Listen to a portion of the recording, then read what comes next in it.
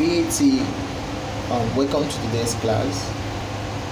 We are going to be looking at value added tax.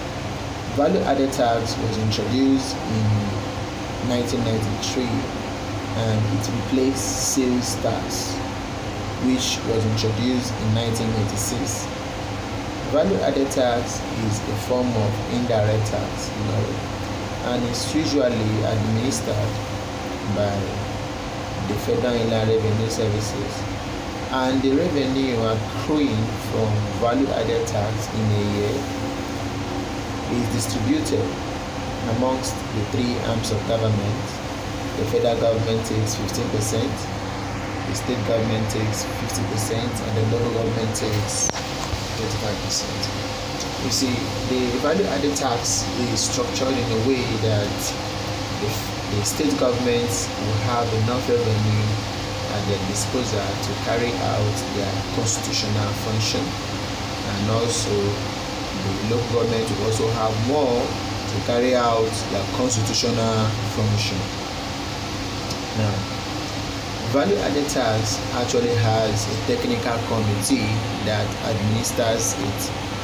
It is chaired by a chairman who shall also be the executive chairman of the Federal Inland Revenue Services, and all the directors of FIRS shall be members.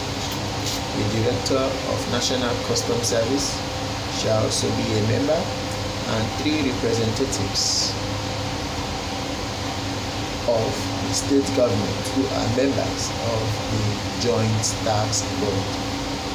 The taxable person shall, upon commencement of business, register for VAT. Now, VAT registration form must be filled, and that is form VAT 001. The taxpayer must fill this form, and upon filling this form, he shall submit the said form to the Federal Inland Revenue Services alongside taxpayers'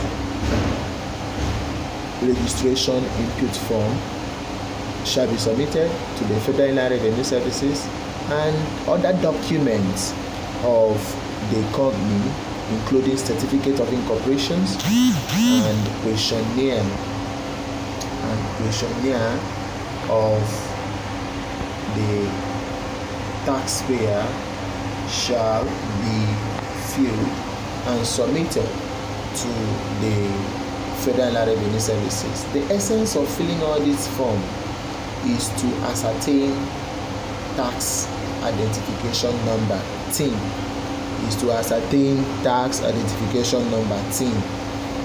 Now, once you've registered and gotten your TIN as a company, you are required by law to file for VAT return, which you shall fill in the VAT form 002 every 21st day of the next month. In that 21st day of the next month, you shall be filing for the VAT transactions that occurred previous month. This is what practitioners do. Are you there? Now, any person who failed to file for VAT shall be penalized in accordance with the law. If you collect VAT and fail to remit, you also fail to deduct VAT, the law stipulated certain punishment that shall be meant on you as a defaulter. So we have types of VAT. We have input VAT. Input VAT is charged on purchases. For example, if company A buys a good, they will pay VAT. That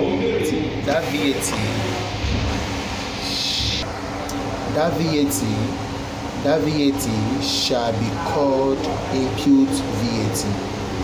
Why is it called input VAT? It is called input VAT because the company paid for it. They were paying the company paid for it when he was buying the goods. So he gave the money out.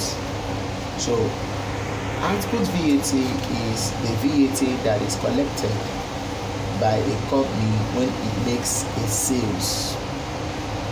Output VAT is a VAT that is collected when the company makes a sales. For example, if a company sells that good it bought previously, it will include VAT inside it, and that VAT shall be known as output VAT.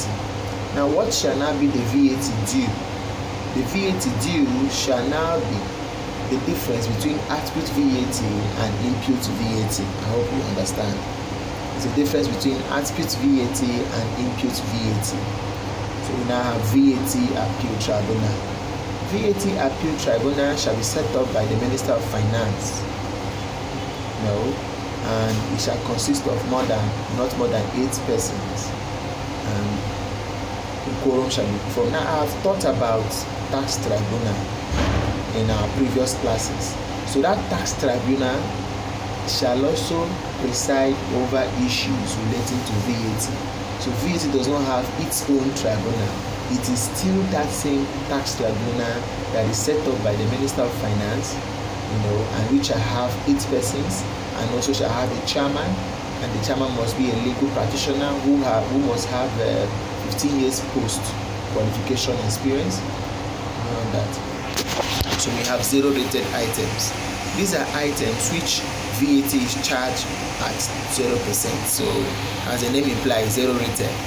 The rates chargeable on those items are 0%. Example is non-oil exports. Non-oil exports, goods and services purchased by diplomat, goods purchased for use in humanitarian donor funded projects. So these are the 3 types of goods that has 0 rates as VAT. Exempted items from VAT. Medical items are exempted. Pharmaceutical products, basic food items, baby products, books, educational materials, or exports, equipment purchased for agricultural purposes, plants for export processing zone are all exempted from VAT. You must know this because it comes out in your OBJ. Exempted services items from VAT include medical services or exported services, services rendered by community banks, merchant banks, plays and performance conducted by the educational learning institutions. Method of calculating VAT, delayed cash and credit method. Now we have offenses and penalty. This you shall read it up in your notes, so I'll just hint on it. Failure to register, you pay a fine of 50,000 for the first month and 35,000 for the subsequent month. Non-remittance of tax, 10% of the tax not remitted, and the interest at the prevailing CBN minimum discount rates. Rendering false return, double the amount under declared charge. Evasion of tax, 30,000 or the amount of tax evaded, whichever is higher, or imprisonment not exceeding 3 years. So all these are the penalties you face. So these are VAT forms. VAT form 001 is registration form. VAT form 002 is rendition return. VAT form 003 is used to render monthly returns and all that. So you must acquaint yourself with this procedure of filing VAT return. Now, what are the procedure of filing VAT return? First, you must make payment of the VAT. You must calculate your input VAT and also calculate your output VAT. When you do this, you now find the difference. The difference will now be tax due to FIRS. So you walk to a bank, collect the teller, you fill the teller, and also fill VAT form 002 and make the payment. So the collecting officer in the bank will process it and give you a printout and a duplicate of the teller, and also take a duplicate of the teller. You return back to your office. You now file for VAT with MSTO. So these are ways in which VAT is filed. it is a way in which VAT is filed. So it's very, very simple to file for VAT. Now, the recent Finance Act 2019 changed a lot of things in VAT. One, from 5% to 7.5%. So the rate of VAT is now 7.5%. That is no longer in use. The list of exempted items increased. Locally manufactured sanitary towels, pads, tampons, basic food items, additives, bread, cereals, cooking oil, fish, flour, and all that.